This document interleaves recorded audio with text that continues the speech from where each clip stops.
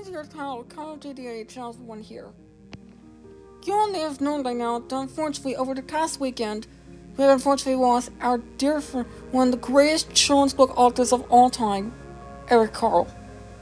He unfortunately passed away last Sunday, May 23rd, at the age of 92 years old. Carle is known as mostly for books such as The Very Hungry Caterpillar, Doctor, Please Get the Moon for Me, The Very Quiet Crickets, I See a Song, and Brown Bear, What Do You See, among many other classics. So, to mourn this unfortunate death, and to honor this legacy, I would like to create this video to read one of my favorite books and masterpieces from this idol that I have enjoyed growing up. The Very Hungry Caterpillar, written and illustrated by Eric Carle.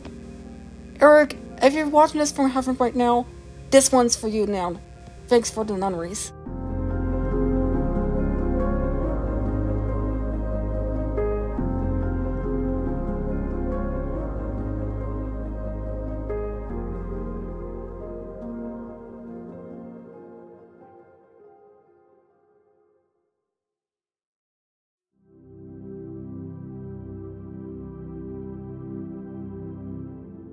In the whites of the moon, a little egg lay on a leaf. Then one sunny morning, the warm sun came up, and plop! Out of the hatched egg came the tiny and very hungry caterpillar. So he started to look for some food. On Monday, he ate through one apple, but he was still hungry. On Tuesday, he ate through 2 pears, but he was still hungry. On Wednesday, he ate through 3 plums, but he was still hungry. On Thursday, he ate through 4 strawberries, but he was still hungry. On Friday, he ate through 5 oranges, but he was still hungry. Then on Saturday, he ate through 1 slice of chocolate cake, 1 ice cream cone, 1 pickle, 1 slice of Swiss cheese, 1 slice of salami, 1 pickle, 1 slice of cherry pie, 1 cucumber, 1 cupcake, and 1 slice of watermelon. And later that night, he had a terrible stomachache.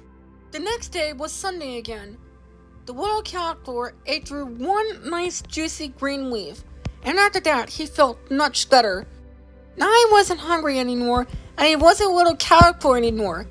Now he was a big fat caterpillar. He built a small house called a cocoon around himself, and he stayed inside for more than 2 weeks. Then he gnawed a hole in the cocoon, crawled his way out, and he was a beautiful butterfly. Well guys, there you have it. That's my reading of a classic from a great author who is unfortunately no longer with us.